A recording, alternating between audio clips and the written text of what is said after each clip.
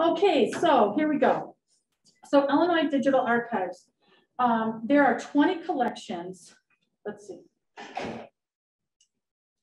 There are 20 collections in the Illinois Digital Archives, and which I'm going to show you in just a minute. And these are just some of the things that you can find.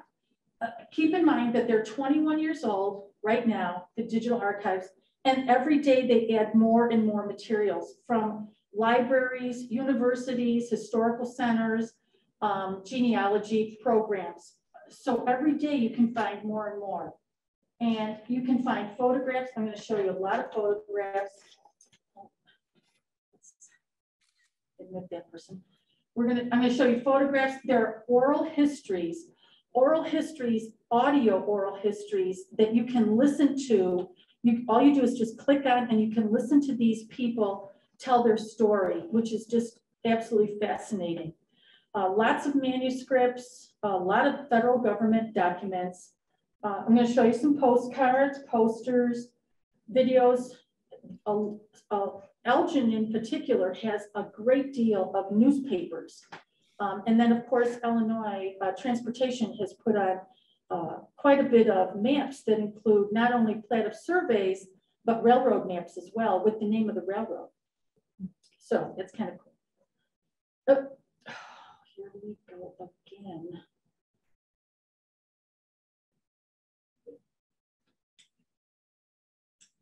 Yeah. There we go.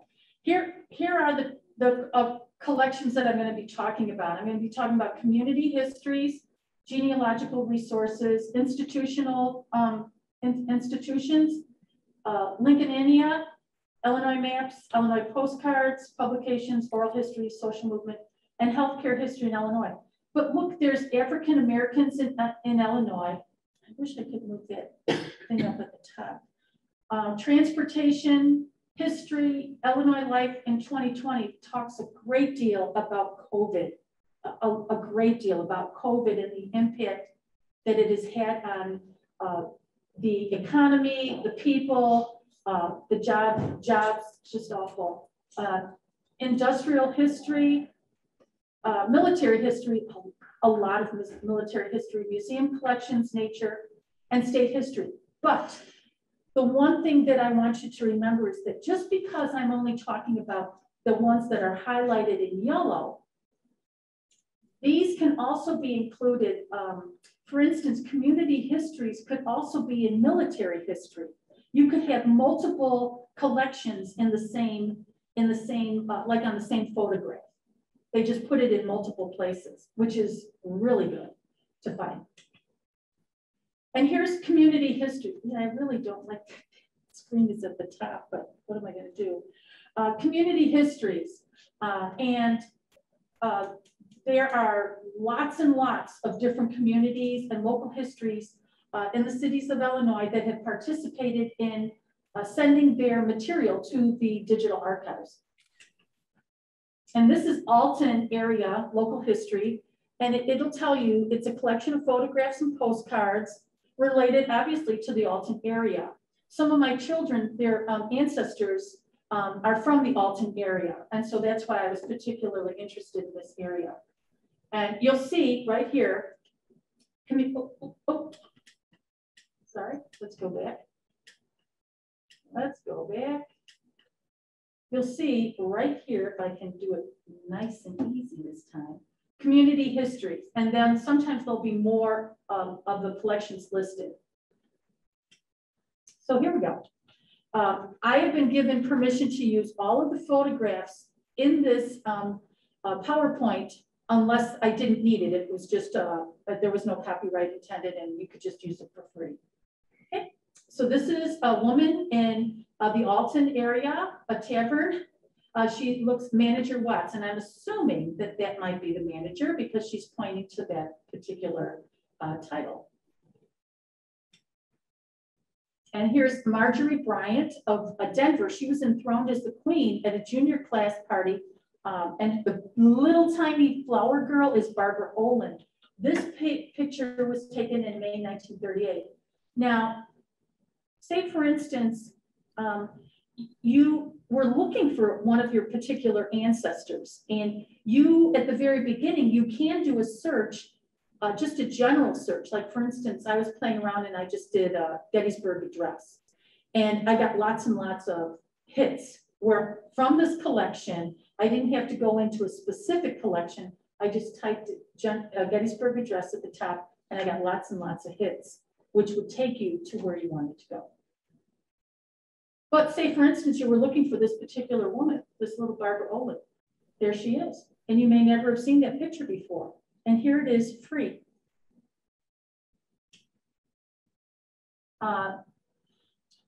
So aggravating. This is Illinois, the Democratic Lincoln Douglas Square phone booth. Phone booth. Everybody here has seen a phone booth, but maybe some of the people online have never seen a phone booth. And I just thought, holy cow, pretty cool. A phone booth in the middle. It's kind of like in a nice little area too, not like on a corner or street corner or whatever. This is a grocery store. Again, look at the grocery store. Look at all of the items that they carry at the beginning of the 20th century. They have coffee, they have hard goods, they have bread and vegetables. I'm sure those are vegetables in there. Well, I'm pretty sure they're vegetables. Looks like they have bread. Please do not ask for credit. Do you see that sign up there? Please do not ask for credit. Times were tough. Times were tough. And these are just some of the images from this collection. Sometimes you'll see at the bottom on the right-hand side here, I'll have put like a number in some images. That will be the number of images in that particular collection. And some of them are thousands. This little boy who is just too cute he's at a band concert at Riverview Park with a crown and a baton, possibly to conduct the musical piece, The Typewriter, in August 1970. Too cute, too cute. This is the Chicago Ridge Public Library. This is the collection that they have posted. And I've had permission from the director to use this.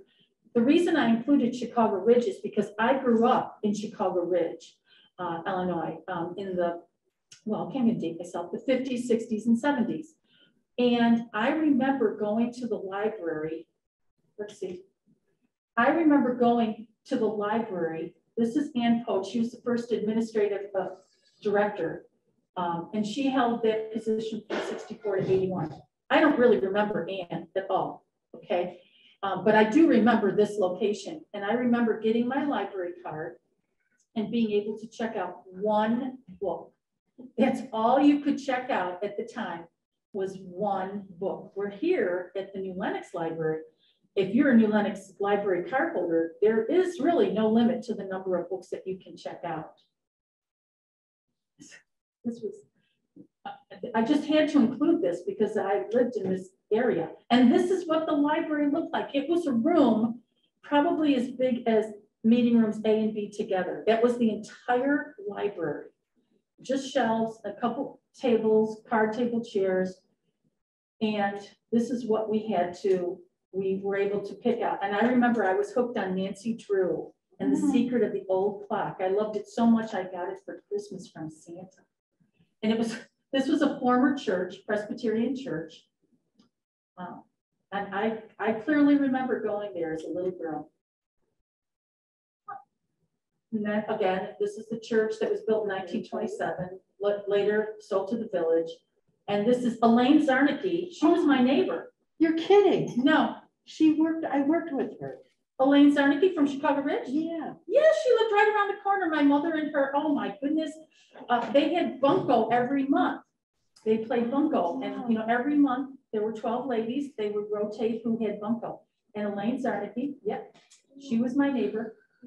Library trustees, Don and Audrey. I don't remember those people, but I do remember Elaine.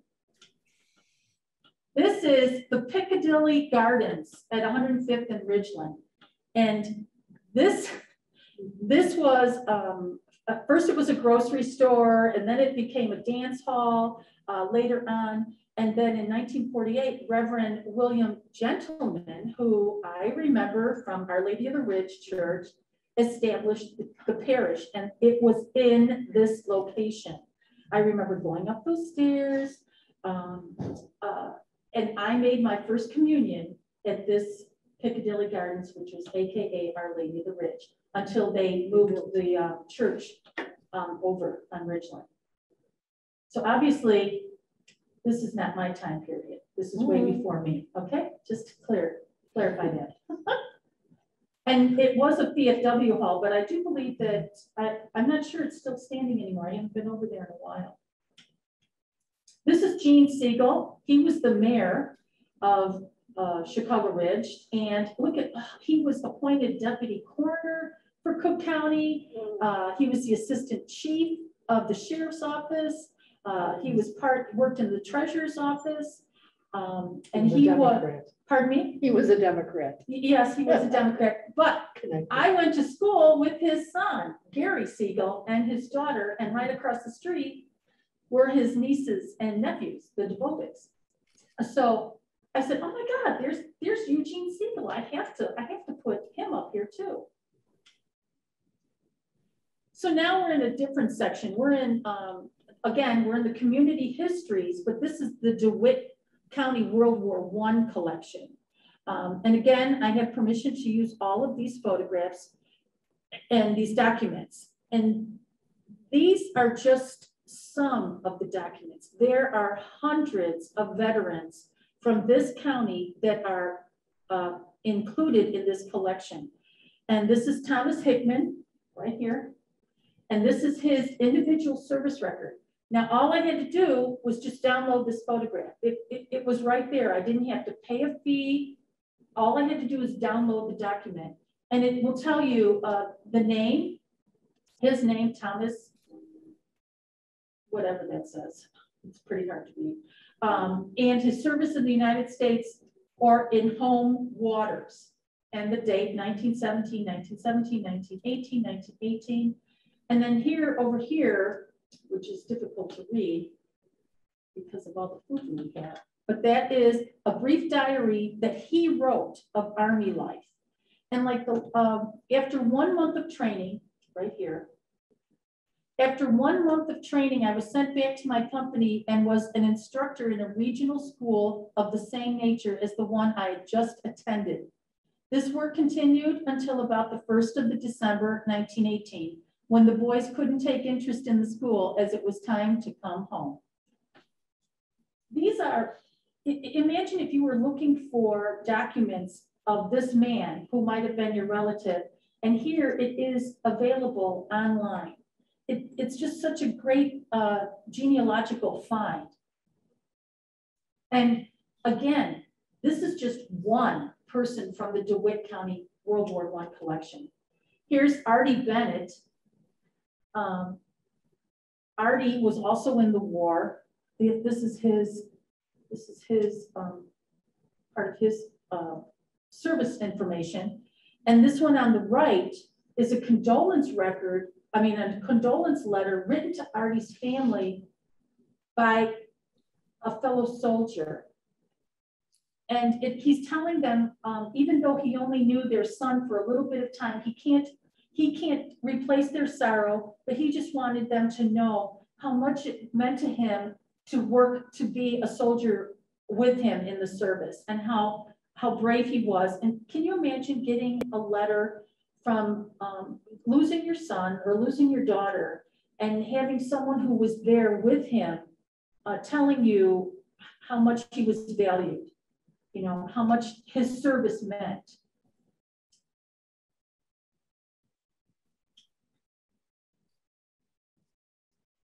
This is about a woman in the service, Julia Rogers, which of course you can't see over there. Do you want me to get the guy to? He's already left. Oh, okay. Yeah, he already left. I don't see if I had a touch screen, I could move that up, but like he said, they can edit it. Oh, goody. Anyway, this is on the left. This is her service This is her service record. And this is a letter that she wrote. But this one is, she's thanking a community, and I want to read it. Dear Mrs. Hall, now Julia is the one writing this. I want to thank you and your neighbors so much for the large amount you so kindly contributed to my smoke fund. Smoke fund, what is that? I was able to buy many cigarettes, candy, and fruit for the boys and made many of them very, very happy. The boys I have especially given to since my last smoke fund check came in are the boys who were wounded and were German prisoners all this time. They have just recently been sent back here, and the poor lads surely do deserve every bit of kindness we can give them. They are sick and wounded and undernourished. We have been giving them eggs and steak and just all we can get to get them on their feet again. And you can imagine what good American candy, cookies, and cigarettes tasted like to them. They do not tell of being ill-treated, but were neglected many, many days as they very short of, and this is just a transcription, and they are very short of surgeons and doctors in Germany. As to the food, they say it was very, very poor, but it was just what the Germans were living on. I shall be very thankful if you will kindly see that your neighbors read this note so they will know how they helped many of the poor boys while away, lonely afternoons, eating candy and smoking good American cigarettes. What a cool letter, you know. Again, it's right there. And it was just transcribed. But that's what she was writing. That letter was, this letter was very much longer. I just only copied the first page. This is the Chatham area. And again, we're still on community histories, right there, community histories. The Chatham area provides access to primary and secondary materials that document the historical and current information of Chatham, townships of Auburn. Again, this is pretty interesting. These are all the townships that are included in this collection. And it says inhabitants, government, environment, businesses, institutions, blah, blah, blah. This will be a growing collection. This is kind of cool. This, if I didn't know better, I could have said that that was one of my ancestors. This is Elvina. Mrs. Thomas Reed is standing behind the buyer's grocery. So you don't see the grocery. Caldwell School is in the left background. The barn is located in between Walnut and Mulberry on Main Street. So that's kind of neat. Here's the school right there. And she's standing behind the grocery. And if I didn't know better, that big pot looks like it's broken. But what a neat picture. And I said it could have been my grandmother. This is Sangamon County, Chatham. Mrs. Anna Reed. Miss Anna Reed Whitney Bell. She was one of the first telephone operators in this community. And this is pretty neat. This is the Methodist Church Ladies Aid Society. They're shucking corn. Again, pretty neat. Pretty neat. A lot of these photographs that you're seeing has metadata underneath it that if they knew the time period it was taken, they indicated that and what part of the collection it was from and who the contributor was. This is an invitation to the 43rd Annual State Fair in Springfield, Illinois. A copy of the original and what was, oh, wait, let me go back. Yeah, that's pretty neat. The State Fair.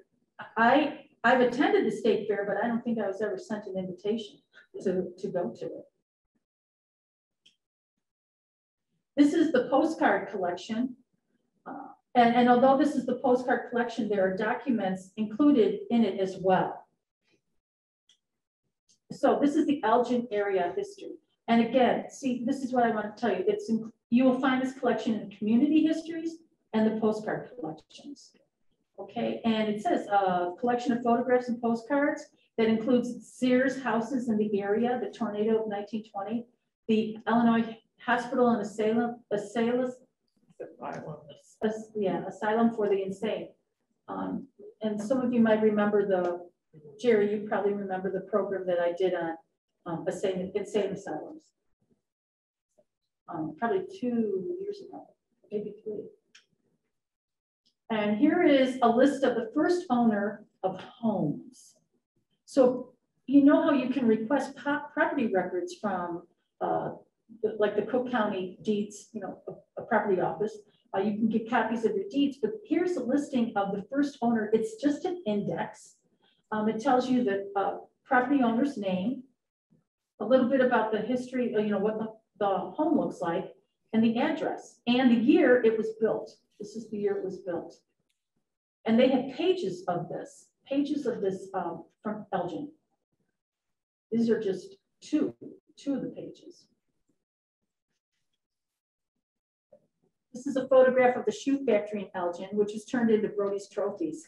And then later the Burlington Coat Factory, which, you know, that's pretty big, the Burlington Coat Factory. Of course, unfortunately, I don't know when it was built because it might have been, oh, it's now condominiums. Okay, cool. That would be neat for condominiums. Here's a listing of that is so pretty that I can't see on my typing. These are the names of the veterans that are buried in this particular Blythe City Cemetery. Now, these are only some of the pages. This collection is the courtesy of the Gail Borden Public Library District. This will tell you the veterans that are listed in this particular cemetery. And let's see, this is also part of the same collection. Again, it's under postcards, but you'll see, like, this is an article on a couple who was married. This suspicious ones have long been watching for Johnny to step off, but those who thought himself the best informed did not place the affair at so early in a date. They're talking about how he met his girlfriend or his wife to be. Consequently, we'll be surprised to learn that in the very presence of friends of the family last evening, the knot was tied. Of the bride, all we know much good and no evil. While of himself, those who are best acquainted with him recommend him to his wife. Johnny says he's done nothing to be ashamed of and will therefore defer the customary wedding trip. The couple, after congratulations were made, the recipients of some very handsome presents by relatives and friends, we wish Mr. and Mrs. Chapman years and years of love, and prosperity. There are hundreds of pages of newspapers available in this collection from 1869 through 1889. And that's just one newspaper that's available. Sometimes when you're looking at like a website like newspapers.com or Chronicling America, those newspapers, here you can find, it's not on a microfilm reel. You don't have to request it. All you have to do is go to the Illinois Digital Archives and look it up. That's okay. This is Northern Illinois Hospital for the Insane, the circa 1898. There it is, 1910, the Northern Illinois Hospital for the Insane. And here is an earlier one down here, 1898. You can see how they've changed. They would have postcards with these kinds of hospital. I'm not exactly sure, but perhaps the employees or even maybe some of the patrons, the residents, the patients were able to mail these to their loved ones. This one I just absolutely love. This is an advertisement for Borden condensed milk. And any of the women or men in here who cook or bake, you probably use condensed milk. But this is, look at that cute little advertisement, a little postcard from 1891. And what I really like is that Borden, what you can obtain strictly pure milk from the same company, direct from selected dairies, delivered to you in steam cleaned bottles, hermetically sealed at Elgin, Illinois, at 8 cents per quart. 8 cents per quart. Now you get it in a little tiny can. Again, it's just such a cute little postcard, especially for the time. And there's the little dog drinking something. Because I have a lot of relatives who are in the medical field, I was very interested in the healthcare history of Illinois. This is one nurse. And this is from the Graham School of Nursing. And again, you'll see that it's under institutional histories and healthcare, this collection.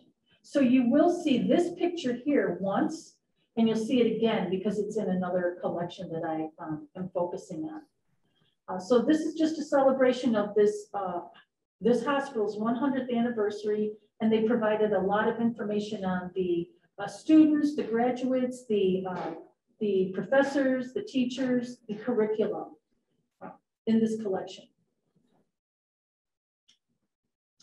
Again, there's the ladies. That's a much better picture. We could see the whole thing. This is a postcard of 2 nursing students from 1911. And that's just the number 91. This is an old car. Actually, it's an ambulance that they used to pick up patients or transport patients, I should say. This was a nursing license for Sigma Thomas, Graham Hospital School of Nursing, 1928. And she went on to be not only a teacher at the school, but I believe the superintendent as well at one time, or a director, I should say. This is a picture of an iron lung.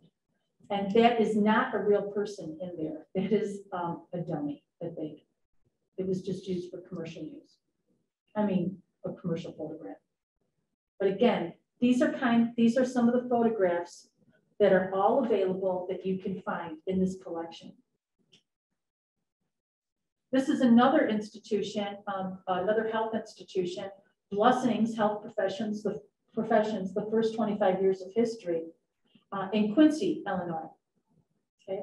One thing that was really interesting in this collection is that I was able to find a patient information, which is pretty rare that you can find patient information from a hospital. And the first patient date includes 10 pages, and this is the document. And it says, October 4th, 1875, patient Lucy Menzer says she has lived with William, I forget his name, but married John Shader, who lives near there, over 1 year ago. She says that he says that he left her and expects to be, he has left her and then went away. And he expects to be confirmed 3 months, hence 18 years old. So she was young. She came to Quincy 2 days since, 2 days since, told her to go back to Ursa, which is apparently where she was from, and applied to the supervisor, whose name I couldn't read, there. And he was indicating that she needed to go there and apply for assistance because he didn't want anything to do with her. William King and that's what it actually says she has lived with him 7 years, that she got in the family way by John Schaefer, and he compelled him to marry her about 1 week since. So these 2 men, one she gets pregnant from, and the other one is compelling her, the other man, to marry this woman. But that she is bad and sassy, and he had to discharge her, and that her husband is still at home near Ursa, and that she will not be confined until after January. Go figure. Go figure. The woman is pregnant, and all of this brouhaha over it. Again, it's right online. It's right online. I didn't have to fill out a form, fill out FOA. It was freedom of information. I just was able to get it. This is a genealogical resource collection. And again, you might expect to see like maybe birth, marriage, and death records, but you'll find a lot of other information, not too much birth, marriage, and death. I found a lot of death records, which was so good. This is from Madison County Genealogical Resources, up at the top, from the Edwardsville Public Library. And it's under Publications, State History, and Genealogical Collections. You really need to keep that in mind, that you might be looking under one collection, but it could actually be in another or two other collections as well. So this is the part that I focused on, were the cemeteries and tombstones and inscriptions of Madison County, and some of these other cemeteries. I don't think I focused anything on the standard atlas, and maybe some naturalization as well. But this is just part of it, again, part of it.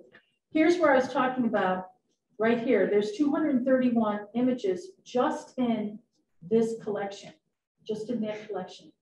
This is the cemetery and tombstone from Madison County in the Crome Cemetery, okay? And it has Charles William Crome, March 3rd, 1813 to December 5th, 1876. His wife of Charles, and her date of birth and date of death. There are the bases of 6 other stones, and it goes into talk about Charles when he married Anna Clara. So now you know her middle name is Clara and her maiden name. And then there are 12 children who died. John Henry, Charles, and Lena died as children and would account for 4 stones. Anna and Charlotte both married a Mr. Rendler and had stones placed here but are not buried here. That's kind of common. Sometimes, my one grandmother, she has a headstone with her name on it, but she's buried somewhere else. She's buried with her first husband, not her second husband. Now, when I was looking at this, I'm thinking, oh, that's kind of interesting. So I thought, let me just see if Charles Crome is in Find a Grave, because how many of us go to Find a Grave first when we're looking for a dead person? I mean, if we can't find it, we can't find the cemetery, we can't find it in billion graves, we can't find it in Family Search or Ancestry, we go to Family Find a Grave. Well, guess what? It wasn't there. This William Crome was not listed at all. I mean, Charles Crome was not listed at all, but no matches found. So if you didn't know that that collection existed, if you didn't look around in this county and in this collection, you would never have found where that man, well, I shouldn't say never have found. It would have been more difficult to find him unless you went to like a historical society or the library that put this collection online. I was very surprised that Find a Grave did not have it. But it just goes to show that not everything is on Find a Grave. And here is more cemeteries and tombstone inscriptions of Madison County. And I put volume 1, this is Anderson County, Anderson Cemetery, and the page, and this is the photo document number 185 out of 231. This is Daniel Trout. And again, just some of the information, but the description of where the cemetery is and this information down here is so valuable. If you were looking for this this cemetery or this particular deceased person. And this is a listing of some of the people who are buried in this particular cemetery. Doesn't give you any other information. Well, it does give you this information, but I mean, alphabetical. And there's pages of this available to you. It isn't just 1 or 2, it's pages. A lot of historical societies and genealogy clubs are very interested in restoring cemeteries. They go out and then they document the GPS location of the plots. They clean off the headstones. They do a lot of restorative community service to these cemeteries that are just not faring very well. This is Naturalizations and Intentions of Madison County. It includes over 36 pages of names with dates and naturalization and intentions with book numbers and page numbers.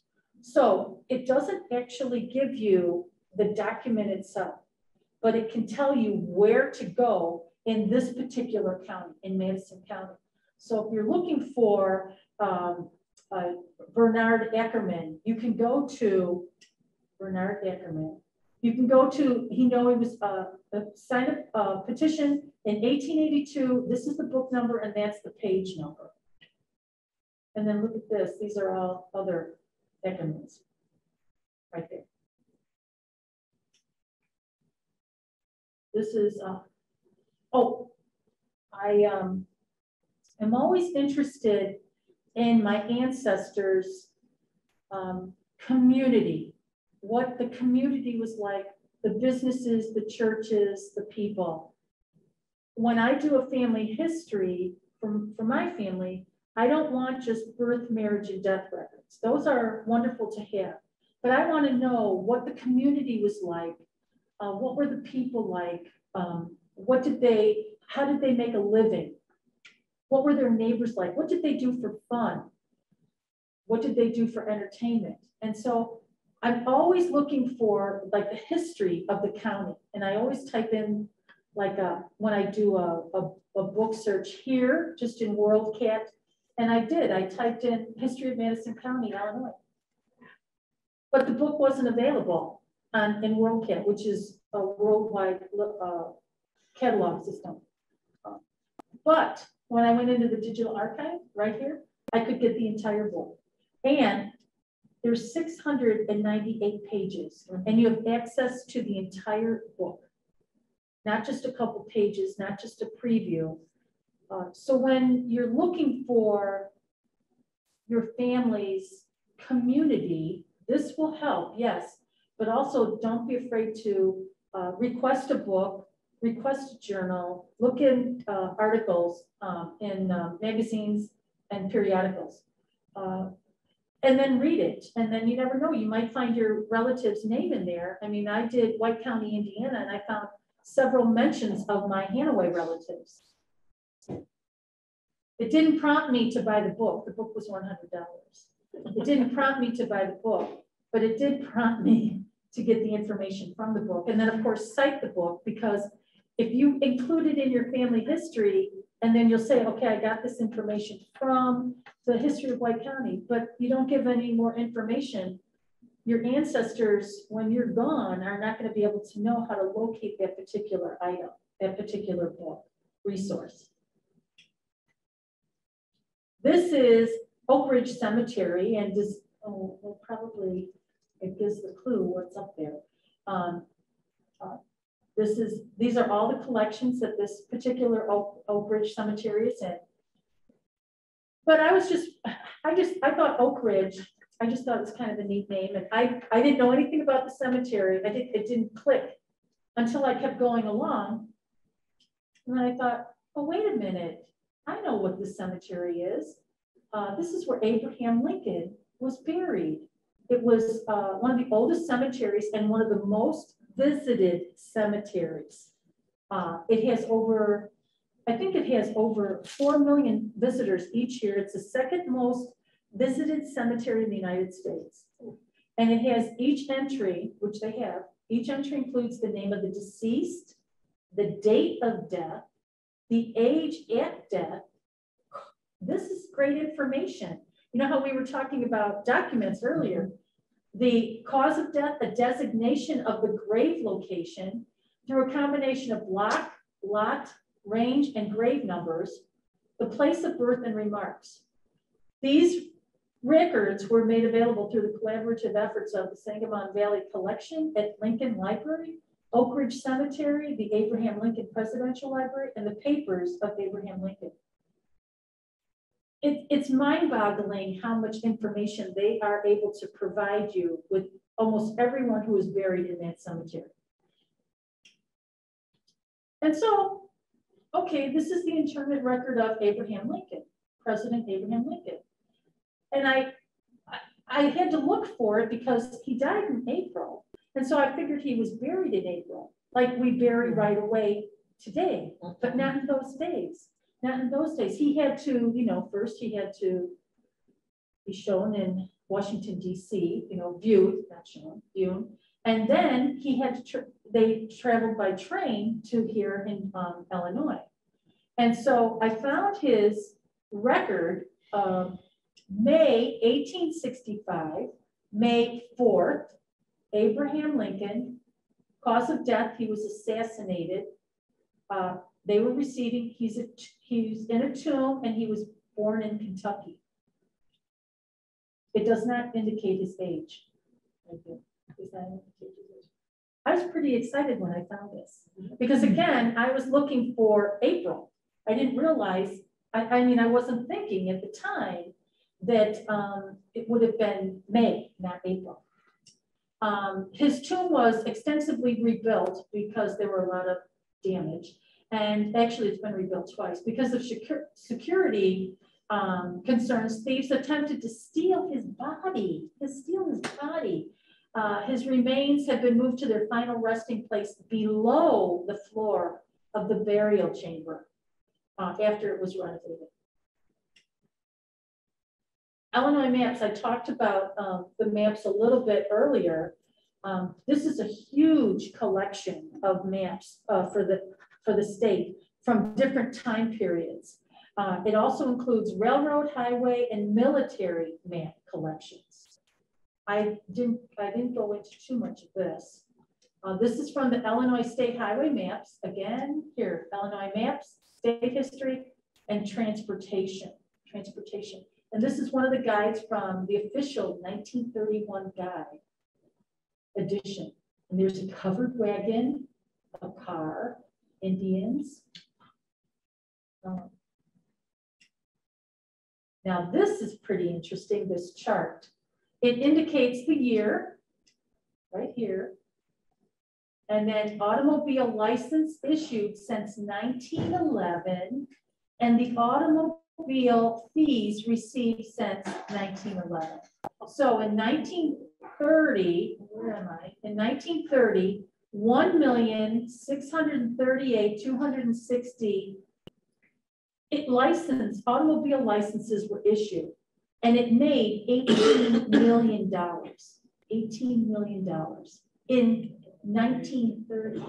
I wonder what they're making today. Too much. Right. You know, although I can't recall, I think your actual license is like $20. But where they get you are the plates, which is like 150, 60. Not sure. You said 175? Oh, good. And this is surveyors. There's lots of plats of survey for those of you who are interested in where your ancestors lived, and the township records of the plats of survey at the for the township. And some of them include some really cool township legal descriptions, delineation of sections, measurements in chains and acres, typographical vegetation features, timber, bodies of water, saline swamps, and then occasionally man-made features such as roads, settlements, Native American traces are all notated. For 101 counties are included. And this is just a collection of, this is just a sample of Will County from 1856. But they have lots more on Will County. This was just one that I grabbed. Okay. And then Illinois railroad maps show railroads, counties, urbanized areas, and portions of adjacent states. The best part is that it included the names of the railroads. Included the names of the railroads. Periodicals. Periodicals are magazines. Again, it could include a lot of newspapers. There's a lot of collections in this collection that have lots and lots of newspapers from the 1800s. This one here, Kewanee, I have a patron who I help occasionally with his Kewanee family history. And so when I saw Kewanee up there, I thought, oh, I've got to put this in here. So these yearbooks are found in publications, institutional histories, community histories, and genealogical collections. So unfortunately, this thing's chopped off their heads. But what was pretty cool, this is the 1904 Kewanee High School track team. Look at these shoes. Who would want to wear those kind of shoes for track? I mean, my feet hurt looking at those. It looks like little teeth on the bottom of them, or spikes. And this is the men's track team. They have, the Kewanee High School has put almost every one of their yearbooks online. So you don't even have to go to the library. You don't even have to go to ask one of your neighbors, do you have the high school yearbook? You can go online, they're all right there. This is from 1913. This is a play that they were putting on. And again, maybe one of your relatives was an actor. And there's a bill, this is a bill play from that particular, The Seven Wonders of the World. And it just gives a little bit of information about the songs that they were singing and who played the parts. It would be kind of neat. I have one of my grandmothers was supposedly in vaudeville, and I would love to find a bill play that she was listed in. Illinois Civil War documents from Fort Sumter, President Abraham Lincoln. This is about a boy. This slide here is about a boy. His observations of an Illinois boy in battle camp and prisons from 1861 to 1865. And it really was published by Henry H. Eby from Mendota, Illinois. He was in the 7th Illinois Cavalry. And he illustrated this, and this is like this is when he was young, and then this is afterwards. Unfortunately, this was an artist drawing. But care for him who bore the meat and burden of the battle, the heat and burden of the battle, 1861, Abraham Lincoln. Unless you, my son, save me, I will be ruined. Go and do your duty. And if you save me, I will be your generous friend and protector as long as you live. Sad. And here he's talking about why he made the decision to join the service, and then his life in the service. It's probably a little over 300 pages total. But why he enlisted and then his time in the service. It was really, I read almost the entire book, and I just thought, oh my gosh, what he went through, because he was imprisoned. And then when he came out and he talked about how many of his comrades had passed away and how he was returning home. This is more military history, and it's probably about women, I'm pretty sure, yes. Ada Adcock, she was a Red Cross nurse. I had indicated I had a family in the medical profession. Ellen Babbitt, and here's another one whose name, Frances something like that. And these women were very instrumental. Julia Scott Warman, wife of Charles Schultz Warman, U.S. Assistant Secretary of Agriculture, who went to Europe as a member of the Agricultural Commission. She also worked quite extensively for the American Red Cross at the time. That's her right there. Oral histories. This one, unbelievable. World War I oral histories. Audio and video recordings of oral histories are accompanied by photographs, correspondence, and memorabilia from private collections to illustrate the home Illinois area residents during World War II. And these are just 3 examples of people who have taken the time to talk about their experience in World War II. Some of them were interviewed, some of them just talked. And right here, it'll tell you how long the recording is. Like this one's almost 57 minutes, this one's 33. This is Betty Morrill, James Begler. Unfortunately, I can't see the top of that one like that. But there's hundreds of these recordings available for free. All you do is click on it. That's all you have to do is click on it. Oh, these are some documents that are available in the military history. Here is the Illinois Veterans History Project. Has anyone else heard of that? Okay, these are documents that the veterans will complete, and it says the Illinois Patriot Information Form. It has their name, and of course, this is my maiden name, so I thought, oh, let me look and see if one of my relatives is in here. Of course, no. This James is not my relative. Well, not that I know of, at least. His birthplace, his birth date, length of time, patriot, resided in Illinois, 64 years, male. Branch, he was in the Navy. He, battalion, regiment, division, unit, ship, etc. I can't really read whatever, oh, it might be BET 28, highest rank. He enlisted, he wasn't drafted. Service dates, 11/1961, and he didn't finish. I mean, he didn't say when he concluded. Wars in which individual served, none. Location, he served in Turkey. Was the veteran a prisoner of war? No. Did the veteran sustain combat or service-related injuries? No. Medal or special service awards, national defense. They have, look at this, almost 7,000 images. 7,000 Illinois veterans that have completed this document and posted it online. It's phenomenal. This is Mount Prospect history. There's 266 pages, a ton of this family, with a very prominent family in Mount Prospect. Does anyone here have a family picture like this? I mean, we just took a picture at a family reunion 2 years ago, and I think I had like maybe 50 people in it, but nothing like this. The only thing that's missing, who are they? I mean, hopefully it's on the back of the photo, or it's somewhere that people have identified each one of these precious family members, each one. Not sure. And these are the sons of Louis C. Bussey. Pardon me. Bussey Highway. Let's see, it's Fred.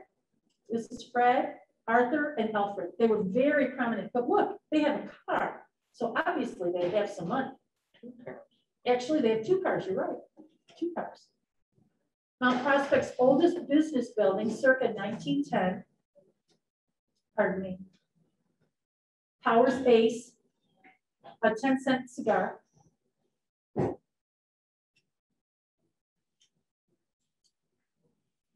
I thought this was really a cool picture. Pictures that I found. This is Sophie Seggers and William Crust. November 10th, 1892. This is the photo on the left is when they got married at Emmanuel Lutheran Church in Des Plaines. And he was the owner of the tavern, one of the earliest businesses in Mount Prospect.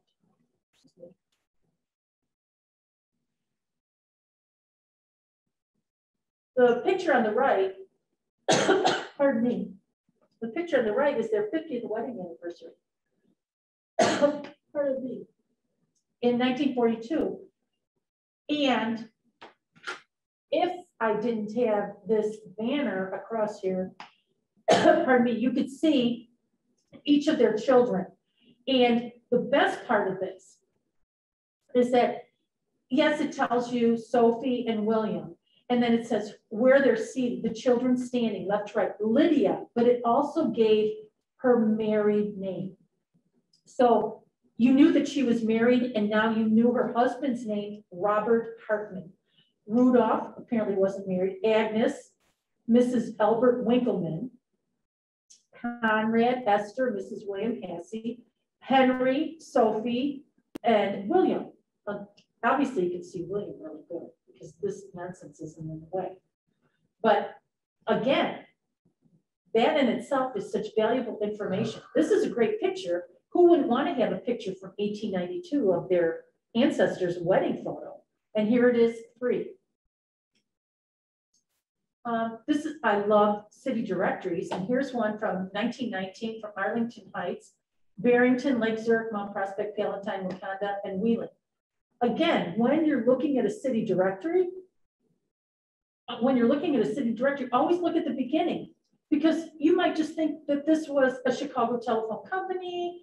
You might just think it's for one community, but look at all the communities that it includes. And there, look at all these Bussey people. They're quite prominent. Oral histories, again. This is an audio interview of John Beatty as he describes river life growing up on the Ohio River. Even though he was an Illinois resident, he was talking about how he was growing up in Ohio, by the Ohio River in Kentucky. He was running whiskey during Prohibition.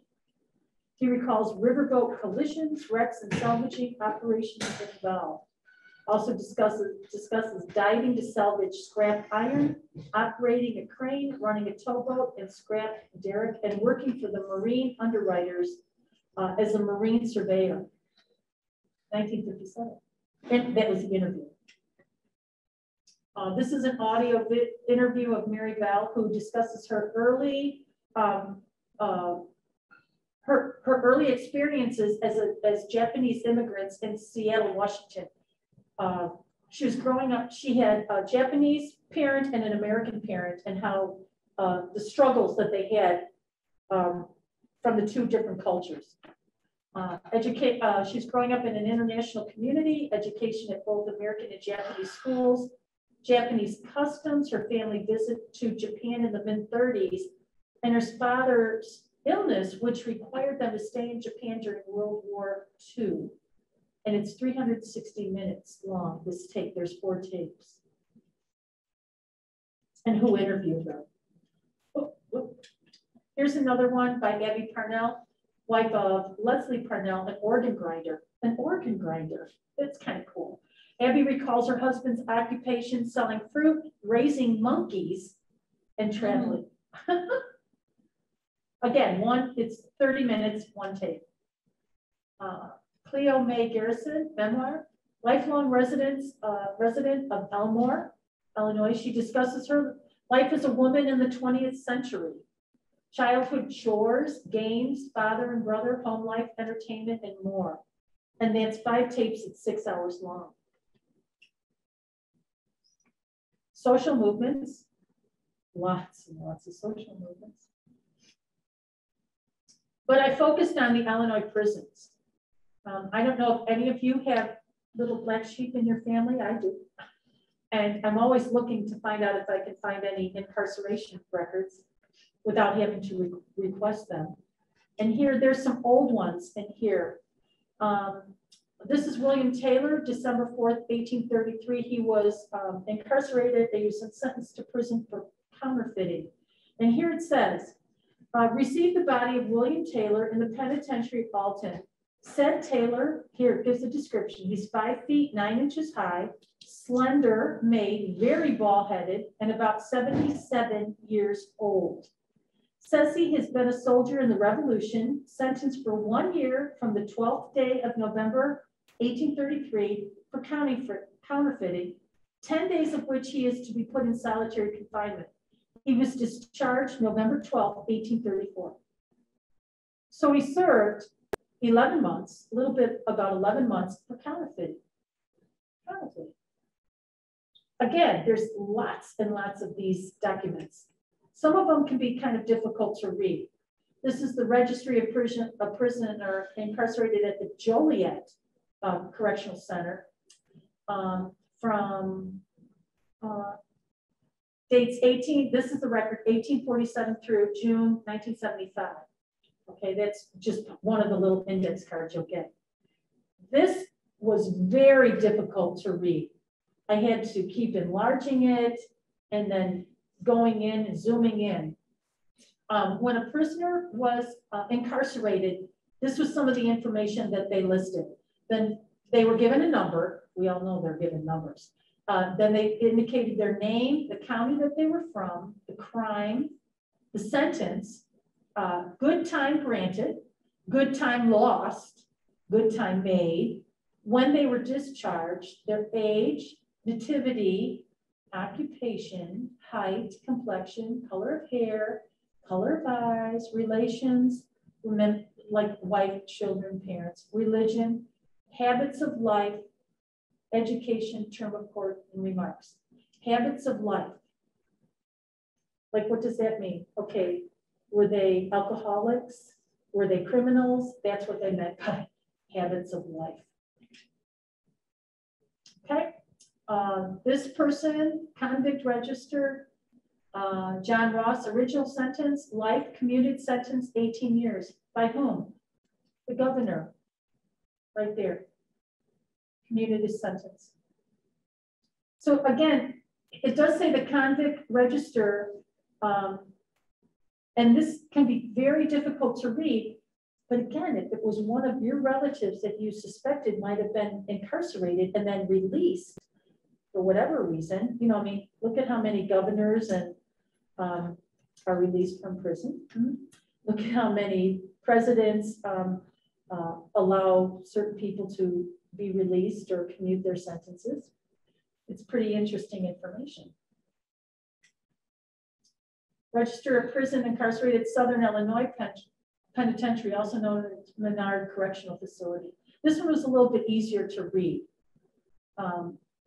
So you could see their numbers, their names, where they're from, murder.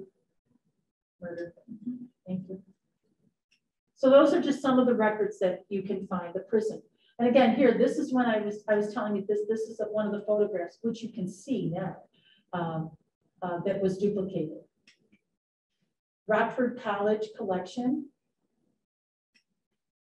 And this is a photograph of Anna Peck Sill. She was the first principal of the Rockford Female Seminary from 1854 to 1884.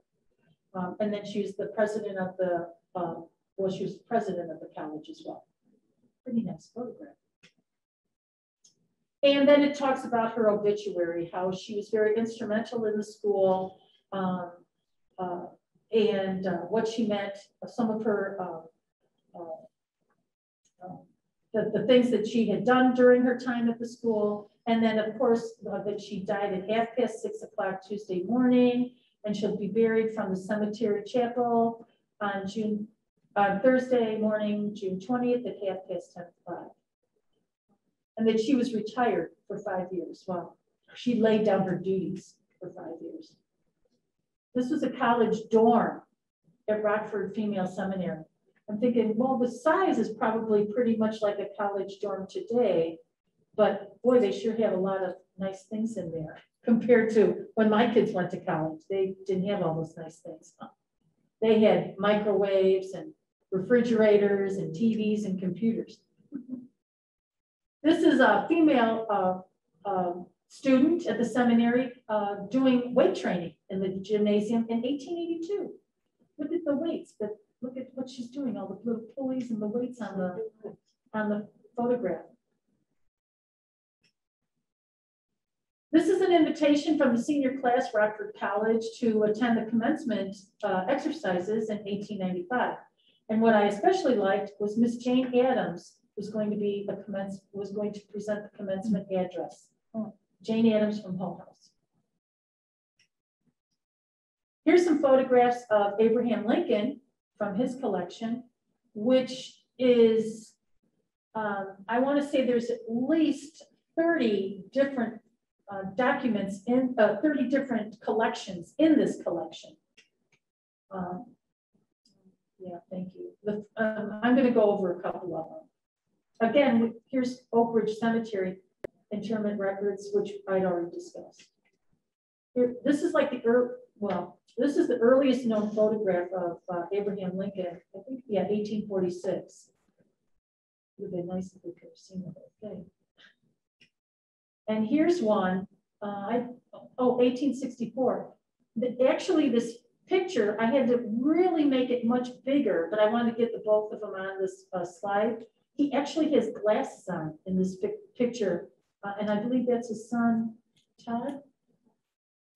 I believe that it's Todd in there. And this is in 1862, probably in 1862. Presidents usually look a little weathered after they've served a little while. This is from, this is a story from President Lincoln's friend and self-appointed bodyguard. And he's talking about how President Lincoln had really hadn't had time to prepare the Gettysburg Address. He was working on other things, And he said, you know, he always put, well, he didn't always, but he put notes and things in his top hat. And he said when he gave the speech, he didn't feel that it was successful at all, that nobody liked it. The crowd was really quiet. Nobody understood what he was trying to convey. But what actually happened is that when the press and Europe read the Gettysburg Address, they embraced it and thought, what a remarkable man this was to have the insight into what the military was doing and how important it was to the American history. And he was going on for 4 or 5 pages about how Lincoln was actually wiser than he knew. It was really a fascinating little blurb from this a self-appointed bodyguard. Again, I could have put the Gettysburg Address in there, but I figured we all memorized it when we were in grammar school. Oh, not sure what happened there. So that's it.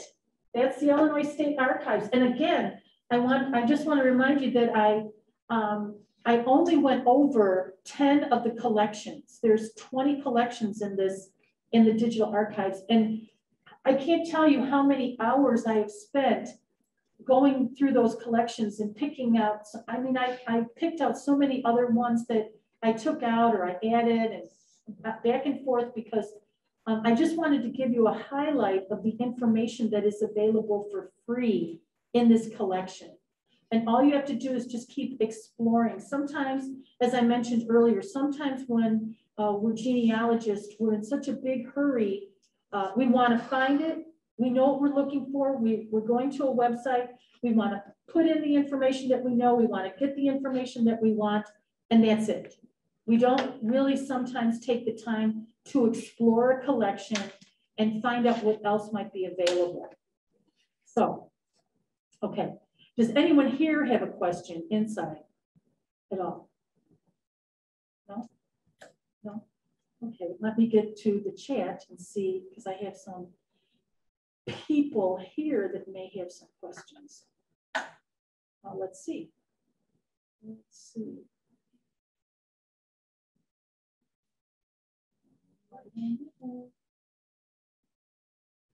Let's see.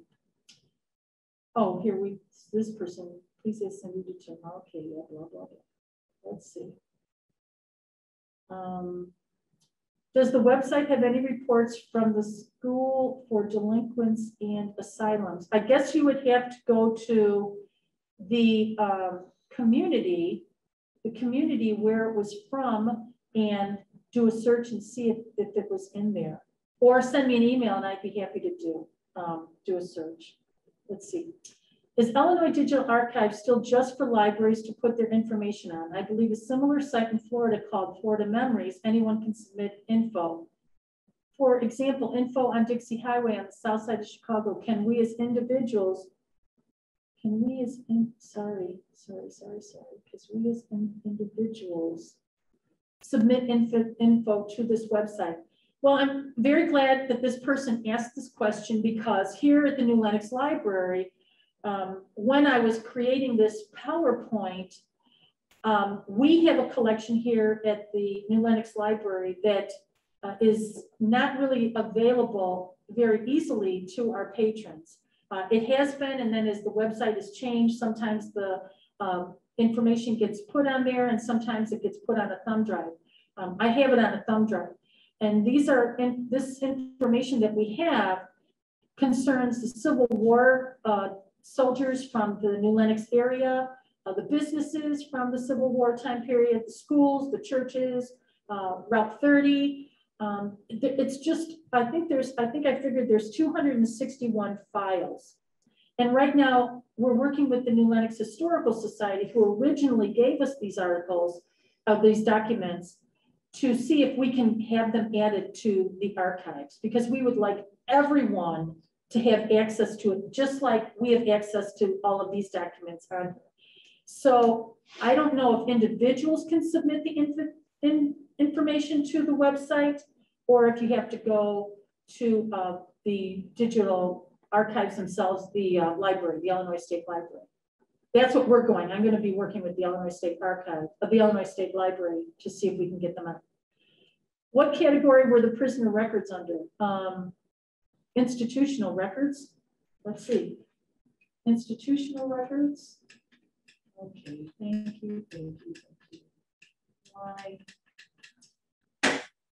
Okay, let's just see. Well, I think it's institutional records, social movement records, or collections, pardon me, collections. Let's see if there's any other questions. That's it. So if no one else has any questions, feel free to, this is a free website, Illinois Digital Archives. They are part of CyberDrive. You can get on CyberDrive, which is free also. I did give a handout to everyone here. It's also available. It was available on the Zoom link that I sent as well. And again, these are, let me talk about the handout that I passed out. I went through every state, and the only state that I couldn't find digital archives was New Hampshire. Not sure why.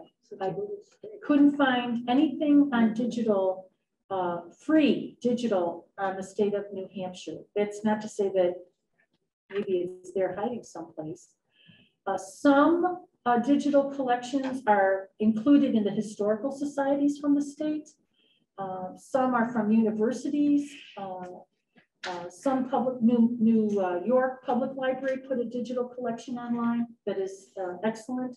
But almost everything that I listed, you did not need a login. Even though it might say you need a login, I was able to search anything because I tried almost every one just to see if I could get access to their collections. And I was able to get every one I tried, I was able to get into their collections. And I used different search terms. Sometimes I use women's suffrage, some I use Civil War, some I use the Revolutionary War, Vietnam War, you know, just depend. When I went to look in like Wyoming, Montana, I put in wagon trains, trails, all kinds of information. I was just using any kind of search term to see if I could find information. So I hope that that's a resource that you'll use for sure. Any questions from people here? No? Any information on November, December? I'm happy, Jerry, that you asked me that question. October, we're going to have Tina come here, and she's going to talk about repositories here in Illinois that people can use and what resources are available at those repositories. In October, I mean, pardon me. No, that's October. Thank you. You have to remember this is September. In November, Smokey the War Dog, we're going to have, it's a Zoom program, Smokey the War Dog. I don't want to give too much away, but it's a wonderful program, Smokey the War Dog, to celebrate Veterans Day. And then in December, once again, we're going to do a wrap up for people who want to share their success stories, things that they have found in 2021 that were great, maybe the resources, how they found those breakthroughs through their genealogy brick walls. And then I have like the first 5 or 6 months of 2022 pretty much set up as well. I'm still working on that. But again, if you have any questions, you can always email me, ptaylor@mnemonicslibrary.org. Or if you want to set up a one-on-one, we can do that when I'm here. I usually have to have like a 10-day notice so that I can put it on the schedule so my department head can clear time so I'm not on the desk. And then I can also do them on Saturdays as well. So if no one has any questions, I want to thank everyone for coming. I do apologize for the screen not being the way the PowerPoint. If anyone wants a copy of the PowerPoint, email me and I would be happy to send it to you. Okay, because these are all, this is all, and you won't get that top banner in there when I send you a copy. But you have to have, it is a large PowerPoint because of all the photographs. So I'd have to probably send it some type of Google Doc. so that you could have it. Because it won't just go through like AOL or Yahoo, Gmail. It has to go through like a Google Doc kind of thing.